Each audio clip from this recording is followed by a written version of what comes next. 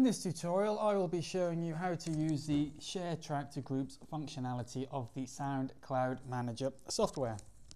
You'll find this functionality under the Share to Groups button right here. Now for this functionality, what you will need to do is firstly select the account you would like to use and then enter the track URL that you would like to share related to the selected account. If you do not know the URL, simply click the track search button. The program will go scrape all tracks related for that user. Here we can see I only have one track. I am going to demonstrate how to use the search for groups and share to a random selection of those groups. So you enter the group search term as such. Then we'll need to specify how many groups we would like to share this track to. The limit for a free SoundCloud account is 75, but you can share this track to a lesser number if you wish. For this example, I'm only going to share the track to 10 groups.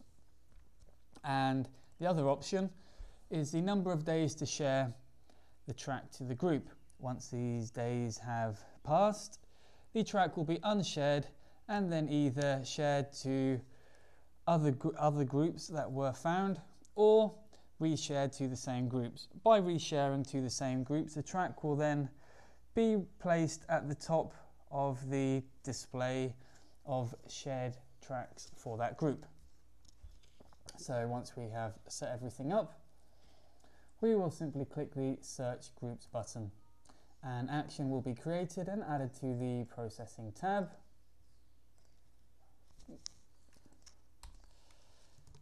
Back here, where we can see our track has been shared. So we will start the processor, and by double clicking we will see that the account will log in. We will search groups for our process and then start to share the track to those groups.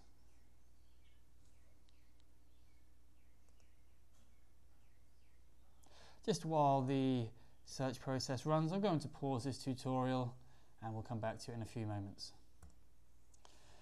As we can see now, the search is completed and the track is now being shared to a selection of the groups found and then pausing for a time as between the specified values. Now let's just pick a group, and ensure that the track is being shared. So